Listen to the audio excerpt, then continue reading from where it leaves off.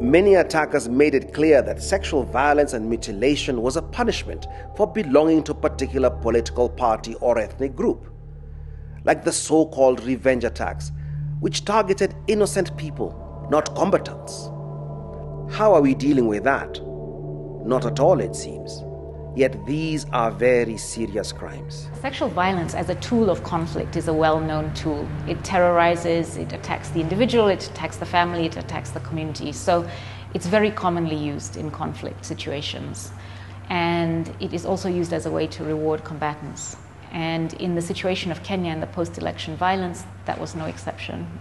Now the next step is that this sexual violence that has taken place must be prosecuted. Now, when the ICC prosecutes, they prosecute people who are the quote-unquote big fish. These aren't necessarily people who necessarily raped themselves, but if they had command responsibility, if they were in a position to prevent or punish these crimes, they are responsible for the rapes, whether they themselves raped or not.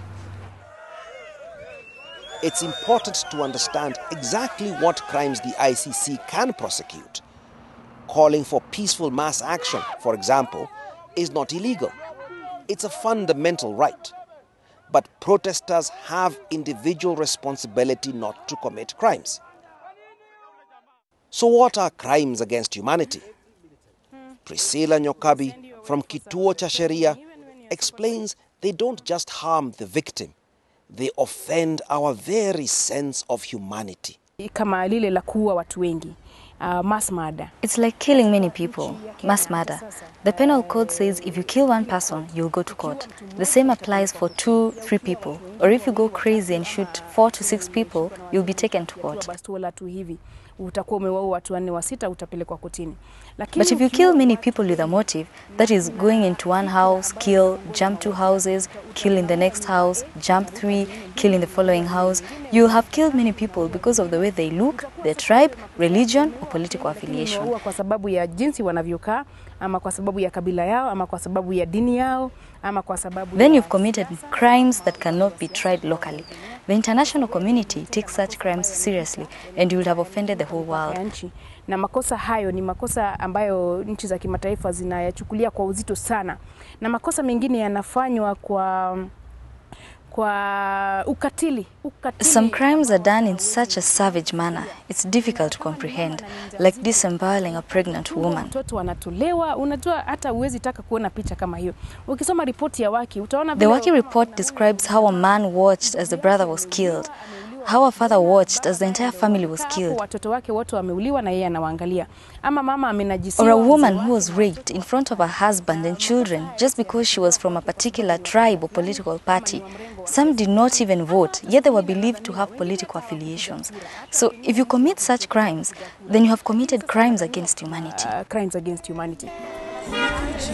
So we can't defend people on the basis of who they are, where they come from, or what they did for their own. Because that is the very root of impunity. At the end of the day, it's about justice for individuals.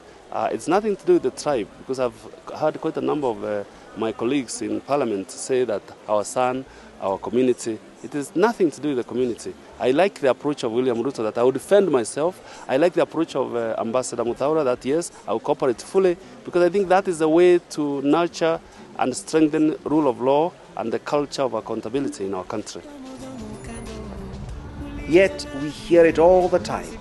The same old song sung in many different ways. I'm not quite happy about Uhuru Kenyatta being there and Muthaura. It's not fair, for real. I'm a Kikuyu, but I'm not being tribalistic. I'm a Kenyan, but I'm feeling it quite. Because he was too concerned about his people that, yani, wa Kikuyu, what's happening? My people, go take your people back home, but not inciting, go fight this and this and this. So one thing they should look about Uhuru Kenyatta, for real. Atukubali kamwe kwamba Ruto apelekwe huko Hague sababu he is an innocent man. Yeah, mbona mtu ambaye hana hatia apelekwe Hague? Kuna janso, tukienda janso cha alianzisha vita, si Ruto. There is a source where the whole trouble came from. This is a war between the Kikuyus and the Kalenjin. And they should not involve other Kenyans. If they want to go and find their own country, they can go and find their own country to fight there. Because they are just involving us for no reason. We as the Kenyans, we were fighting for election. But with them, they are fighting because of champers and other things which they did during the Kenyatta time. We don't know. So as Kenyans, we are telling them, they should feel we are like brothers. This is our nation. And they should not feel like they are important than the other Kenyans. Kati kiongozi wa kabila anasema anatulinda. When a tribal leader claims he's protecting his community, that's dirty politics.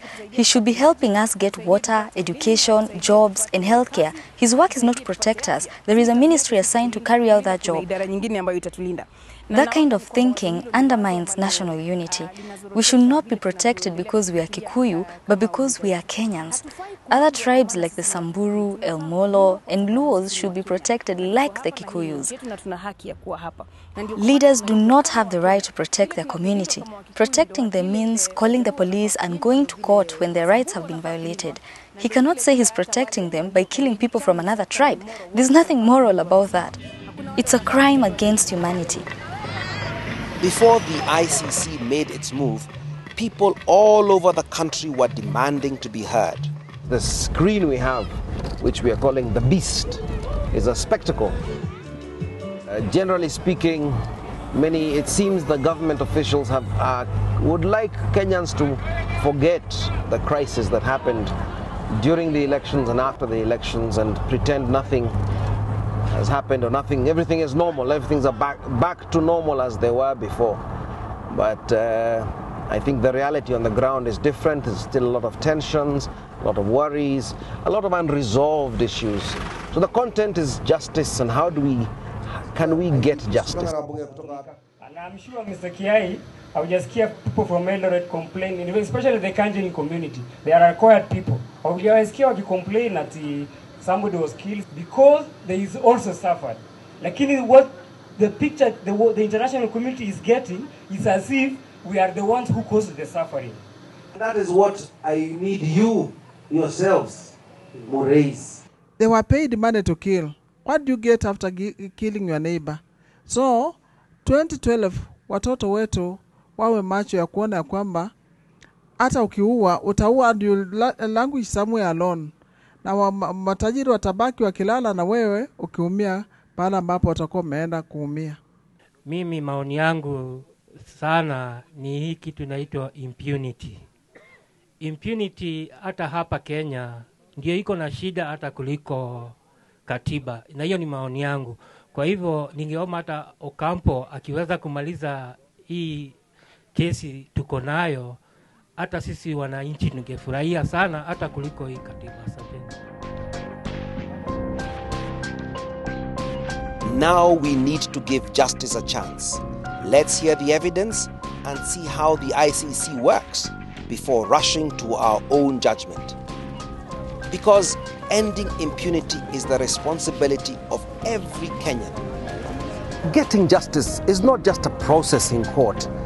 It's about you too. We must rise above that first thought. Don't touch my community. If you really want peace and justice, let individuals take responsibility for their own actions. Don't carry the cross for them. Even better, get involved in what the ICC is doing. Victims and survivors of violence have a right to be represented in the trials by Kenyan or international lawyers registered with the ICC.